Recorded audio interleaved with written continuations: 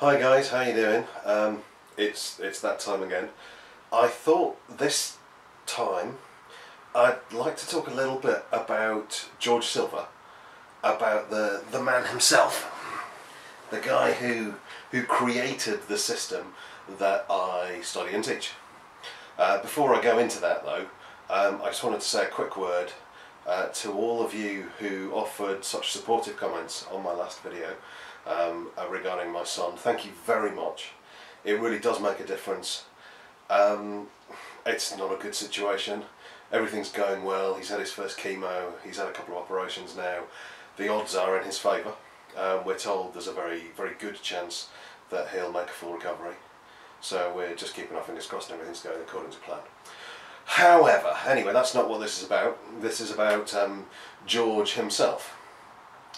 I don't really want to talk about the context. I don't really want to talk about the system. I want to talk a little bit about George the man.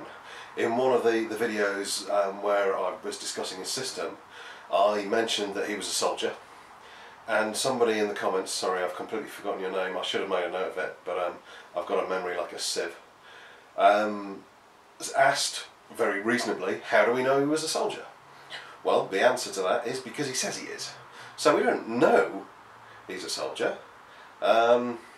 We assume he's a soldier based on what is said in his manuscript. What we actually know about him is very little indeed.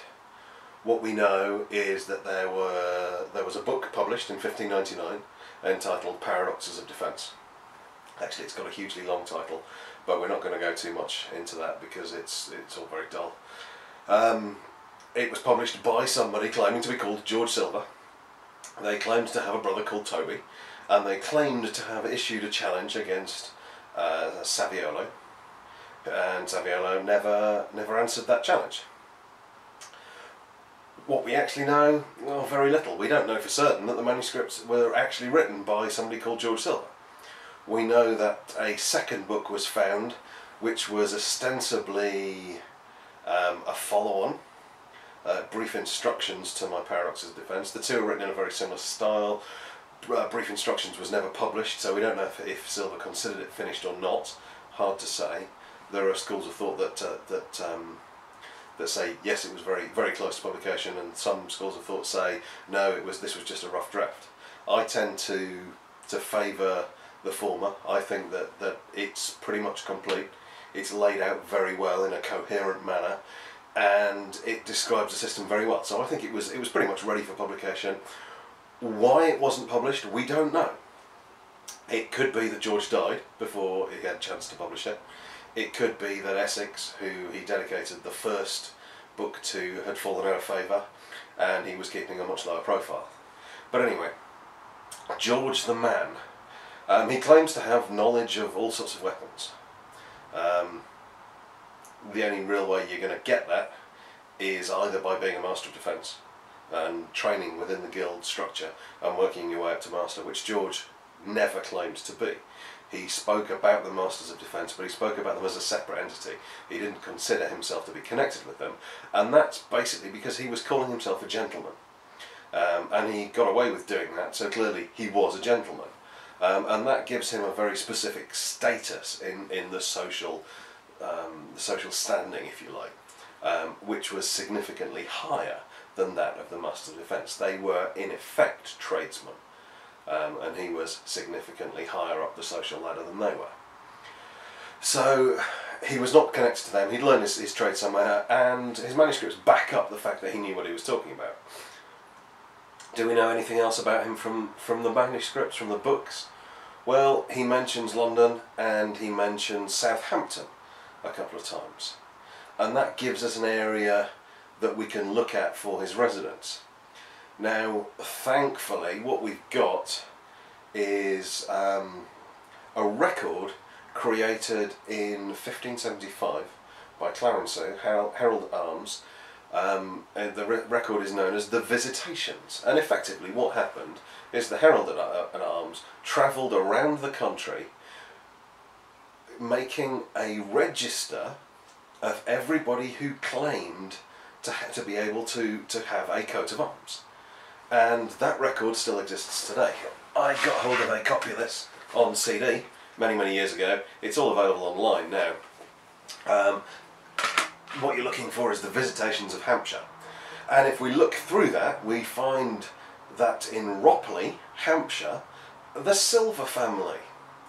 And we find that if we go down through from Sir Bartholomew Silver all the way down to the most recent generation, we find a list of children, the eldest of which was George.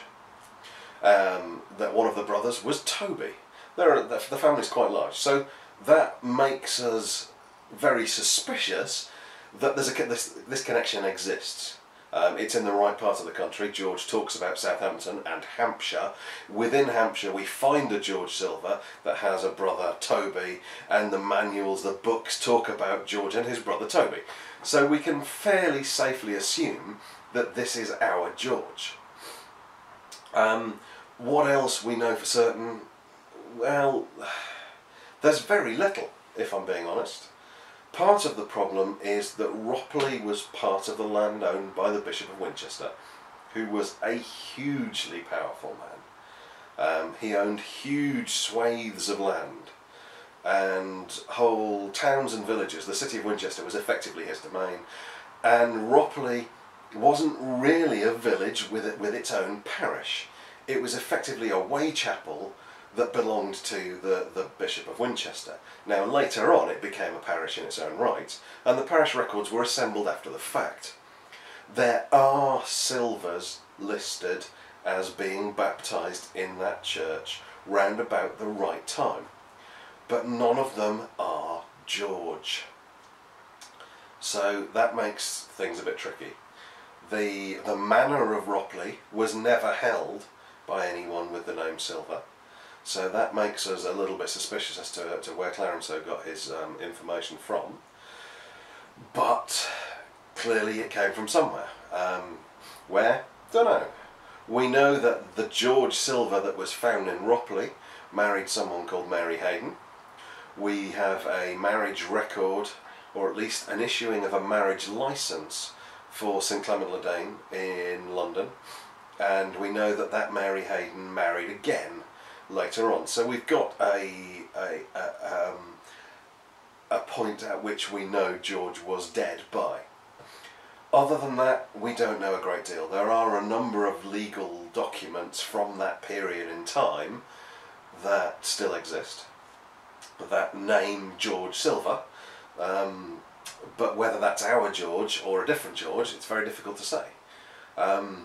Interestingly, George talks about young men at the Inns of Court in London as if he understands what it's like to be a young man at the Inn of Court in London, which suggests that he may have been in the profession of the law. And some of the records we have relate to legal challenges that somebody would either have to be of a very high standing or to have some knowledge of the law to be able to do. One of them is prosecuting a sheriff's deputy for an assault upon him, and it's exactly the sort of thing you'd expect a belligerent, possibly elderly by that point, ex-soldier who had his business within the law to be doing. But it is without doubt guesswork. All we know is what he tells us in his books, and unlike the system that we can test and prove to be accurate and effective, we can't prove that any of his claims are actually right. So we assume that George is the George of Ropley, and we assume that George was indeed descended from Sir Bartholomew Silver and married Mary Hayden. What happened after George? Well, that's another story, and probably one for another video. We've probably got more idea of what happened post-George than we have pre-George.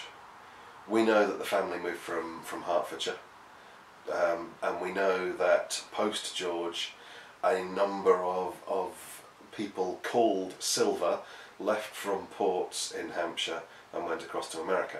But I won't go into any detail. I spent a long time chatting to a lovely chap in the States by the name of Ron Silver, who was trying to trace his ancestors, and I was trying to work forward from George, and we met somewhere in the middle. But as I said, that's probably one for another video. So I hope this has been of some interest to you.